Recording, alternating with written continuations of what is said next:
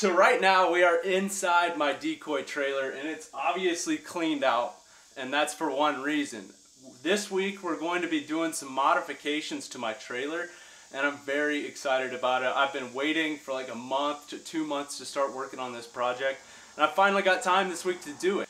So my plan is to make a few videos and just kind of chunk up this whole project into different videos because it could get pretty long with all of the stuff that I'm going to be doing. But today is going to be decoy related. As you guys know, I use my Bulk Decoy Club decoys. And my Bulk Decoy Club decoys, they have the little tail loops on the butts of them to like hook them on a carabiner and carry them all together. Just like this. I've got a dozen full body Canada Goose decoys on one carabiner right here.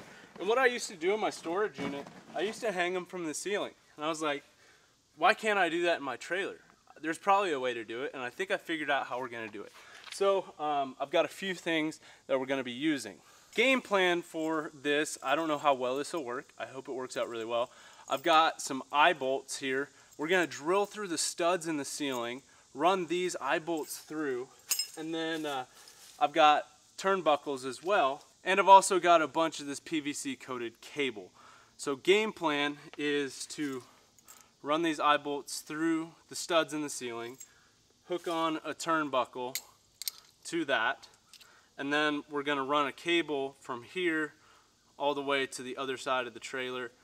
We're going short ways, so like let's see, I'm going to be running it from here over to there, not like the back to the front, side to side. So this will run across, and then what I'm going to do is basically I'm going to be putting this in the front side of the trailer. We're going to open up the side door, be able to reach up, clip the decoys on, slide them across, put some more in there. So that's what I'm really wanting to do is basically get them on the ceiling to free up a lot of space underneath them. And I think this is going to work out really well, but there's only one way to know, so let's go ahead and get started. Okay, so first things first here, we got to drill some holes through these studs. You guys can see them in the camera.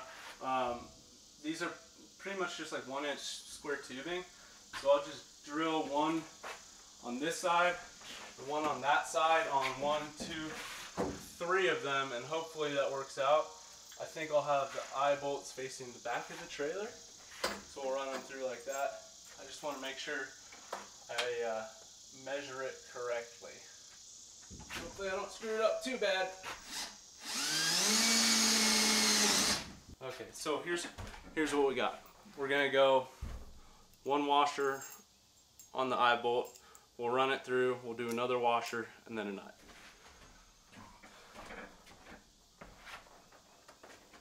Okay, 1 down, 5 to go. So now that we got the 2 eye bolts in the studs in the ceiling, we're gonna need to work with the turnbuckle and the cable and these cable clamps. So what I'm gonna do is, just so that I know the length, I'm going to go ahead and then just put one end of the whole cable through this turnbuckle. We'll clamp it down, put it on there, run it across, and then clamp it over there, cut the end, and then tighten the turnbuckle down, and that should possibly, hopefully work. So there's what we got. We're going to go ahead and put it on that loop, run it over there, run this cable through that loop, clamp it down, and then give it a little snip to cut it to length. And I think that should work out just fine for us. Ideally. We've got the eye bolt with the turnbuckle. We got this green cable running across back over to this eye bolt. I might end up getting another clamp to clamp that on there twice.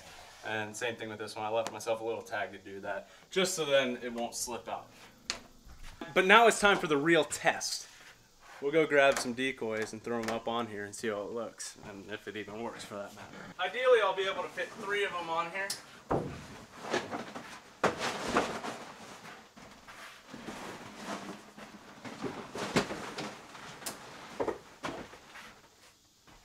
There is a little bit of sag in the cable, and the cable tie is coming loose. Right there, the PVC coating came off, and the cable was just sliding right through that. So I might have to re-clamp it and maybe put another clamp on there. There we have it, 3 dozen decoys hanging up right there. Okay, so what I did, I ended up putting 2 clamps on the turnbuckle side. I'm not sure if I'm gonna need one over here. I might run to the hardware store and pick some up. What's the deal with them selling them in packs of freaking 3? Like, seriously, there's only 3 clamps in one of these, so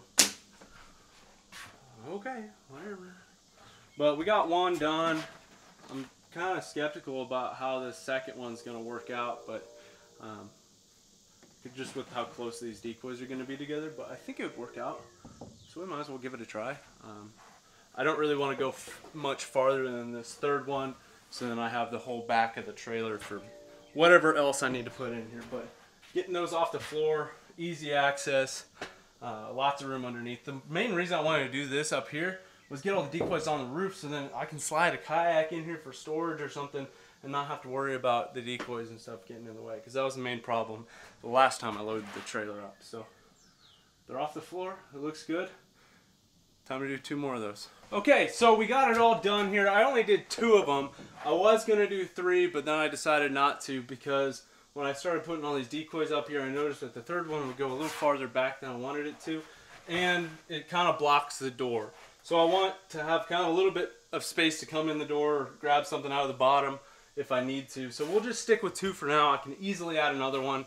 But another reason why I can't add a third one is because I had to add 2 clamps to it, because I don't know if the cable was just too tight or something, but the lines kept falling down. I think it happened twice. I clamped them with 2 on either side, and I think what was happening was, one, the cable was too tight, but also the clamps were kind of peeling this PVC coating off, and then that added enough space in these clamps for it to just slide right off. So 2 clamps on either side, and I've got 3 dozen on each of them. So I got 6 dozen total just hanging right here. And I found out that you can kind of toss a few up on top to fit them all. So ideally, here's what's gonna happen. You walk up, you grab your decoys, you pull them down, walk out the door, go set them in the spread. So all in all, I'm pretty happy with it. Let me know in the comments down below what you guys think. Is there any better ideas out there? I'm sure there is, but for my needs, this will work. If it doesn't work, then we'll figure something else out, but I think it'll work out really well. I'm gonna go for a little test drive here and then see if anything bounces off or breaks or whatever, and hopefully it doesn't. But that's really gonna be the true test, see if bouncing on the road is gonna snap the cables or make them slip out of the cable clamps, but we'll just have to see. We'll go for a test drive real quick. Time for the moment of truth. Did anything fall after the test drive?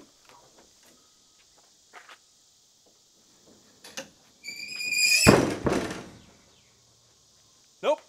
They're all still up, so I think this idea is going to work out pretty well. I'm not entirely sure how long it's going to work, but it works for now.